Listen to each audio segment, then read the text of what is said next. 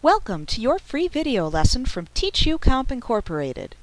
Be sure to check out your exclusive discount offer at the end of your free lesson.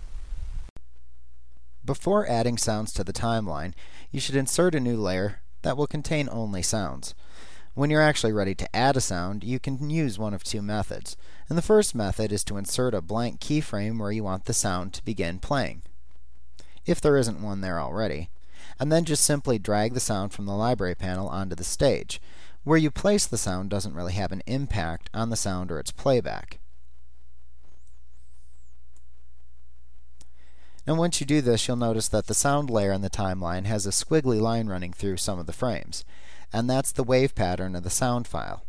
If your sound seems to be only occupying the first frame of the timeline, click another frame and insert a blank keyframe. If the sound still doesn't have enough room, you can click and drag the new blank keyframe as far to the right as needed in order to give the sound an adequate number of frames.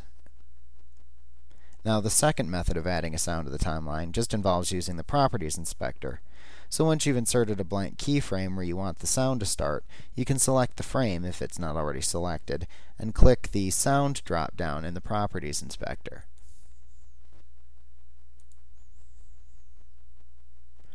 All of the sounds in your document library are listed in that drop-down, and you can just select the one that you'd want. Now, once you select one, you would see the same results in the timeline as if you were to drag and drop the sound onto the stage. Thank you. We hope you enjoyed your free video lesson from TeachUComp Incorporated. Like what you see? Pick up your copy of our complete tutorial today and be sure to visit us at www.teachucomp.com/YouTube for your special bonus offer. Our complete tutorial featuring introductory through advanced material is available on CD-ROM or digital download. You will receive our high-quality video lessons plus printable instruction manuals in one easy-to-use training package.